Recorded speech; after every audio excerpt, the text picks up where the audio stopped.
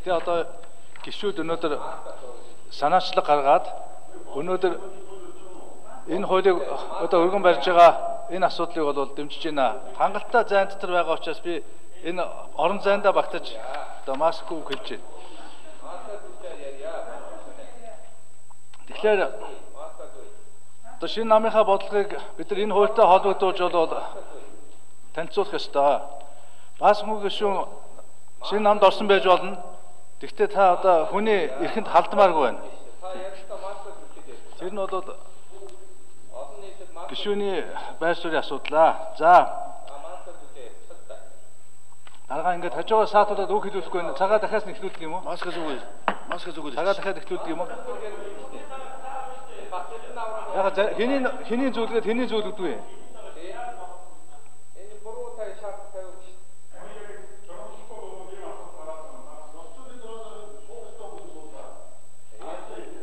Ага цагаа эхнээс нь хаваа энэ чинь ингээд ажил хийхгүй. Асуултаа гэж асууж та. Асуултаа гэж. Ань бид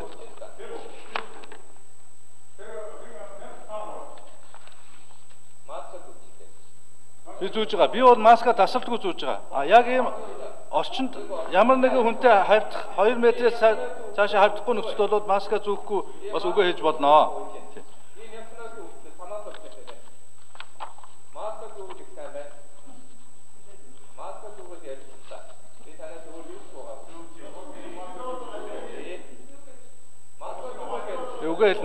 Үгээ хэлнэ.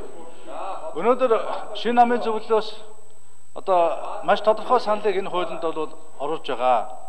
Яг тэгвэл өнөөдөр гадаадад амьдарч зорчиж байгаа иргэдийн асуудлыг өнөөдөр бид хөндөж байгаа. Тэгэхээр энэ сандыг одоо хууль санаачнаас хүлээж авах уу?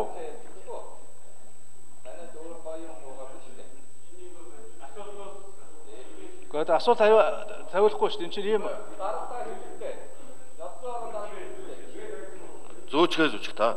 Таныг би танхимаасаа үгээ хэлгэж хэлсэн. Та яагаад энэ чирж сууж дүрмж? Би танд бол төхөөрөмж ажиллахгүй байна. Төхөөрөмж ажиллахгүй байна. Одоо энэ үгийн үгээ хэлэх хэрэгтэй байгаа үстэй. Танхимаасаа оролцох хэрэгтэй байсан шүү дээ.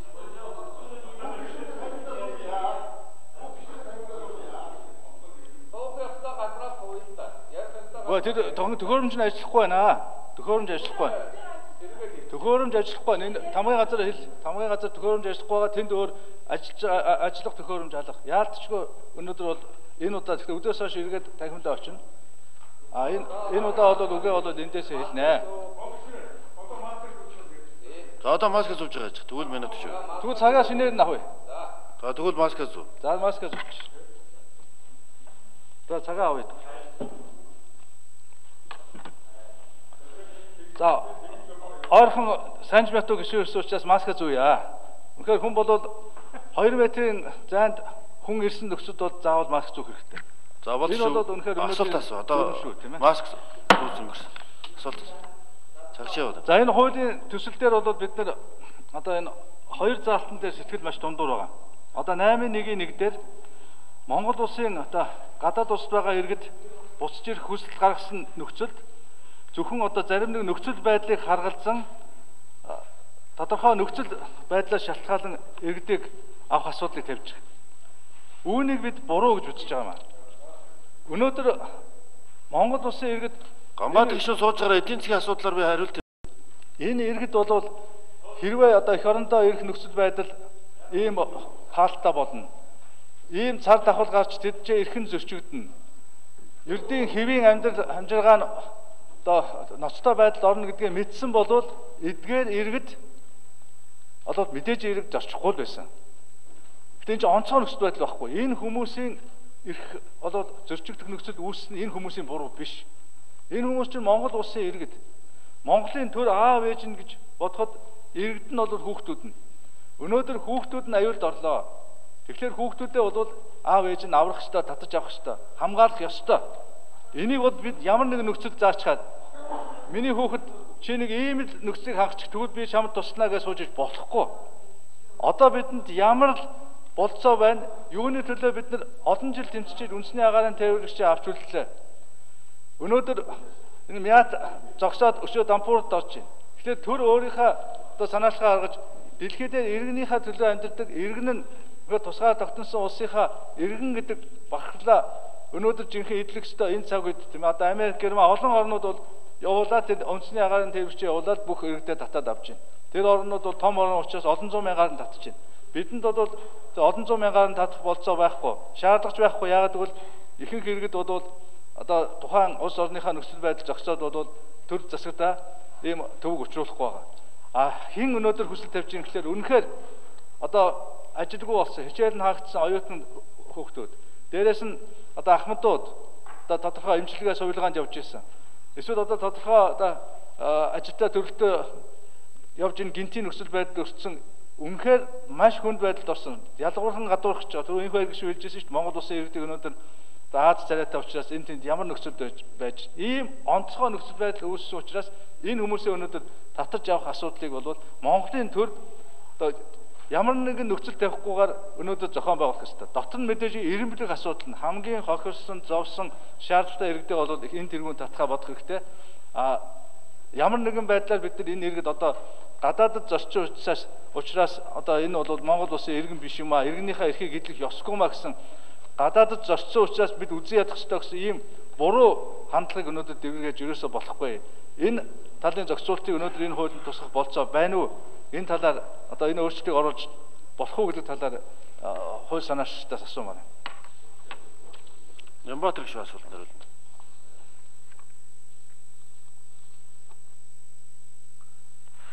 За би Болд гişүүний асуултанд хариулъя. Энэ хуулийн төслийн 8.1-д гадаад улсад байгаа Монгол улсын иргэн буцаж ирэх хүсэлт гаргасан тохиолдолд тухайн улс дахь өвчлөлийн тархалт, эрсдэл, холбогдох шинжилгээ хийлгэсэн эсэх шууд нийслэгийн боломж зэрэг бусад нөхцөл байдлыг харгалзан татан авах ажлыг үе шаттайгаар зохион байгуулахыг үүргэжүүлсэн. Засгийн газарт холбогдох байгууллагуудад. Тэгэхээр өнөөдөр Монгол улсаас гадаад улсад амьдарч байгаа иргэдийн ойролцоо тоовол 180 мянга орчим. Тэгэхээр Болд гişүүн бол хүсэлт гаргасан хүн бүрийг одоо нэн яралтай энэ хуулиараа авчир гэдэг ийм үүргийг засгийн газар даалга гэсэн л ийм санаа хэлж байна л да. Энэ бол боломжгүй. Төрийн өмчт Мят хувьцаат компани нэг өөрийн одоо мэдлийн 5 орчим онгоцтой байгаа бах. Сая өөрөө бас Болд гişүүн асуултандаа ч хэлчих шиг боллоо. Мят компани санхүүгийн нөхцөл байдал маш их хүндрээд байгаа. Тэгэхээр улсын онцгой комиссул хэд хэд удаагийн шийдвэрүүд гаргах замаар шууд нислэг бүхий газруудаас иргэдэд татан авах ажлуудыг шатараатай хийж байгаа. Одоо хамгийн ойрхон нислэгүүл Сөүлээс транзит зааланд одоо ирчээд байгаа иргэдийг дээрх шаардлагуудыг хангасан иргэдийг татан авах ээлжид одоо нислэгээ үйлдэхээр ингээд бүх бэлтгэл ажлуудаа хангаж байгаа. Дараагийн бас ээлжид нислэгүүд хийх нөхцөл байдлуудаа судлаад ажиллаж байгаа. Тэгэхээр бид нар 180 мянган иргэнэ шууд нэг дор татхан авах тийм ямар ч боломжгүй. Зөвхөн өнөөдрийн байдлаар наашаа ирэх хүсэлт гаргасан нэг 9500 орчим иргэдийн асуудлуудыг шатараатай татан авах ажлыг зохион байгуулна. Үүнтэй уялдуулж энэ хуулийн төслийн 8.1-ийг заасан ийм зохицуултыг энэ хуулийн төсөлд тусгасан гэдгийг бас энэ ташрамд хэлье. За Болд гişүүн нэмэлт 1 минут тодруулъя. Бид ерөөсөө тэр 180 мянга 200 мянган иргэний татах асуудал яриаггүй шүү дээ Нямбатар гişүүн. Үнэхээр одоо энэ хүсэлт тавьж байгаа нь 9 мянга орчим. Энээс үнэхээр амьдрал нь болохоо байсан энэ иргэдийг бол татхаас аргагүй. Хүний газар тэгээд өхөөл өөх гэж болохгүй байхгүй юу? Энэ чинь онцгой нөхцөл байдал. Байшин шатчи бол тэгээд гал хамаадах нь юу гэдэг бид одоо аюулд учирнаа гэдээ орохгүй гэж болдгоо шүү дээ. Цөмөлж ороод тэр дотор хүмүүсээ авардаг үстэй. Өнөөдөр ийм дэлхийд түүмэрдэгдсэн энэ иргэдэд авцрах асуудлыг бид тавьж байгаа байхгүй юу? Авцрах одоо эхний ээлжинд хэдэн мянга байх юм тийм ээ. Энийг зохион байгуулаад тодорхой газрууд төвлөрүүлээд ингээ авцрах зохион байгуулалтын асуудлууд тустай. Тийм учраас энэ дээр хүсэлт гаргасан тохиолдолд үе шатаар татан авах асуудлыг үүргэжүүлэхэд асуудал болохоос олон нөхцөл тавьчихлаар ингээ энэ олон нөхцлүүдийн дагуу тэр үүрэг суларчаад байгаа байхгүй юу? Тэр л асуудлыг яриад байгаа. Дээр нь тэр мөнгөнд тусламж үзүүлэх гэж гисэн болно гэж байгаа байхгүй юу? Гэхдээ үнэхээр өнөөдөр одоо амьдрал нь аюул учирсан хүнд тусламж үзүүлэхээс арга байхгүй шүү дээ. За Жээнгүй гişүү, Жаданбигийн гişүү асуултанд хариулна. За Монгол улсын засгийн газар гадаад байгаа иргэдэд татан авах ажлыг тасралтгүй хийж байгаа. Үндсэндээ бүгд хятад тус болон Оросын холбооны улсад байгаа ирэх иргэд үндсэндээ бүрэн бараг ирсэн баг. За одоо шууд нислэгтэй газруудаас татан авалтууд явагдаж байгаа. Энэ сарын 30-нд тусгай өргөн онгоц нэрсэн нэгэнд байна уу, хоёрнд нисэн. Та бүхэн бас энэ нислэхээр татагдж ирсэн. Бид иргэдээ авж байгаа.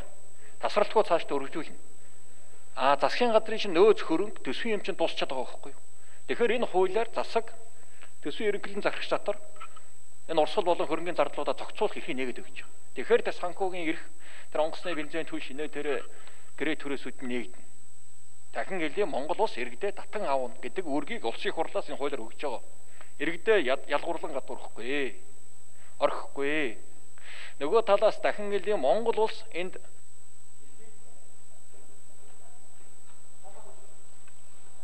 За гişүүд асуулт асууж хариулт авч дууслаа.